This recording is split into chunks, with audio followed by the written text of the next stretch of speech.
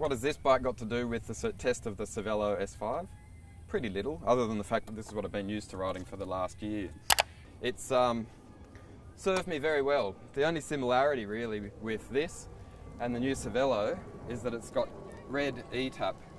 So I'm completely used to the shifting system. This is the rim brake edition of the hood. In other words, it doesn't have any of the hydraulics. And so it's a different reach, a different girth, and basically a different feel, even if the shifting mechanism is the same.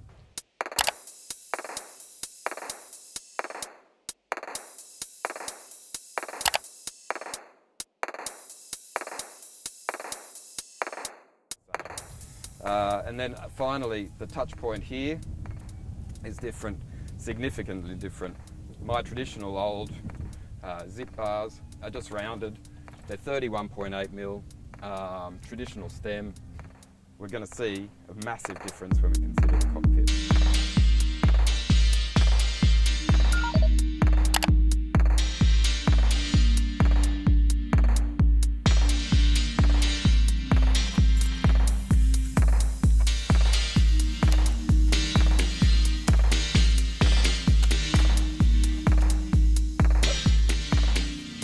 This is seriously the first moment I'm going to step on the bike, and I thought I'd just capture my impressions. But really, it's in the first few minutes that you notice the biggest discrepancies from one bike to the next. I've got a pretty nice bike and I'm looking forward to see how she handles. So that's the introductions out of the way. I think it's time to ride. Ready to go. Let's see if she lives up to the expectations, because there's a lot of expectation on this bike. Ready to ride.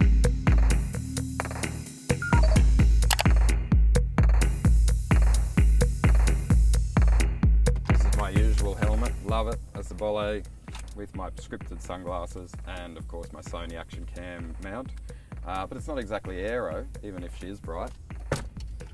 But for this test, given that it's an aero bike, I thought I'd take a new Bolle helmet, which currently is all in its aero configuration, but in a minute it'll be in its cool down version.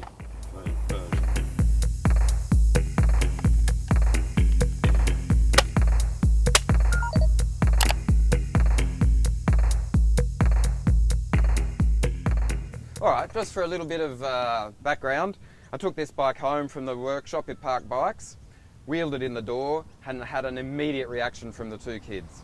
I've got an 8-year-old and a 13-year-old. They've seen all sorts of bikes pass through our house. They don't really flinch at the sight of a new one anymore. But when they saw the Cervélo S5, they were stopped in their tracks. Ultimately, it was summarised with the universal term, cool, Dad. As I was walking by last night, I couldn't help but feel compelled to do the usual, throw the leg over, just check the brakes are working, with the traditional squeeze of the brake while you're sitting idle and going nowhere. And then I realised everything's different because of the cockpit. You've got your hand positions, which are pretty traditional here. You have tops, hoods, drops. We all understand that. But without the centre stem, I realised last night there's a whole new hand position. Tops, hoods, drops. That's traditional. But really, I feel like I'm going to be here. Cool. Haven't pedalled a stroke in anger, but I reckon that that's a position I'm going to end up finding myself in.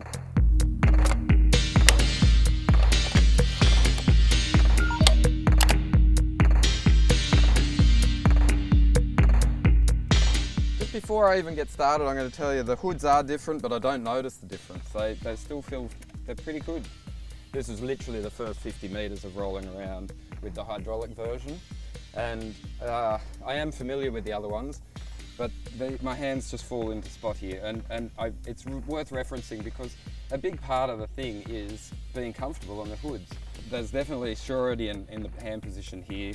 The levers have gotten bigger by virtue of the need for the hydraulic system, and my first impression on touching these is that the variation between the other SRAM and these is actually negligible.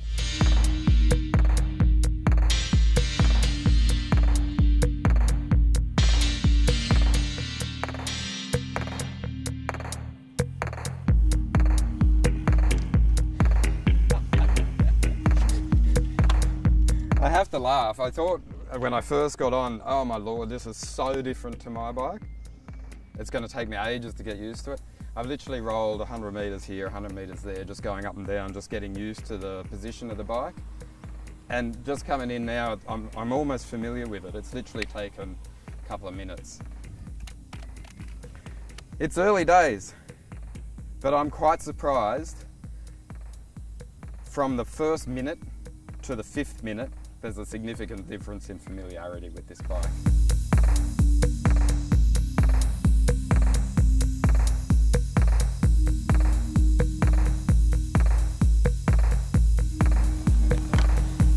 As happens, a few 100 metres turned into a few kilometres. I've been out and back into the park. There's a little dipper and a couple of speed bumps and a couple of turns and a bit of twisting. And basically the opportunity to get a little bit familiar with the bike. I will say I'm surprised how quick I'm getting up to 40k an hour, and I'm not really putting in a lot of effort. I haven't hit the big ring yet. We got a 36 on the inner ring and a 52 for the outer, for the big ring on the front. This is just an opportunity to take my initial impressions upon having done a few Ks on the bike. Other things that I notice when I ride bikes for the first time, and I'll just demonstrate. I go a little bit knock-kneed, that is to say, I ride a little bit like Andy Schleck. Not with the winning ability, but with the knees coming in. And sometimes on some bikes, I do find I'm brushing the top tube a little bit. If I really exaggerate, I can come in and do it, but I know from hours on Zwift and from looking down and seeing how perilously close my legs go to the top tube of my Focus KO, I was going to be aware of that, because on the Trek in Monda, for example, she flares a little bit as it comes to the back. And I did just touch my knees on the top tube. With this one, there's no issue at all, no issue whatsoever. So that's just the really early days of the first impressions of this ride.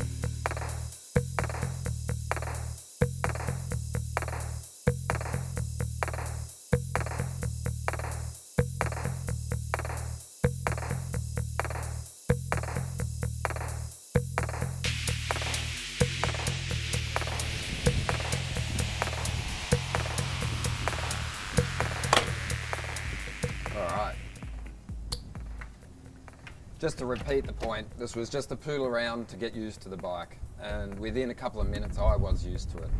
So as expected, I found my hands sort of being gravitating towards the central position when I was just in the cruise mode. There is a little bit of carbon settling in at the front.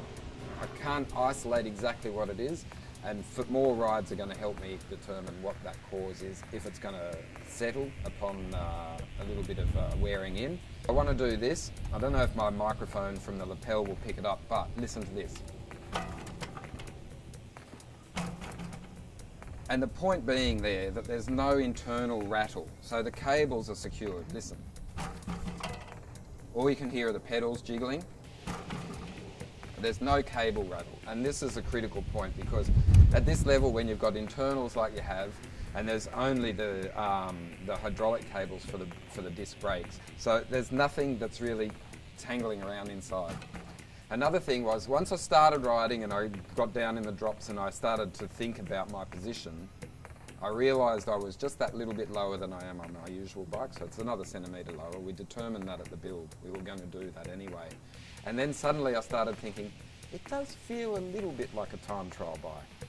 It's a very slippery bike. It feels fast.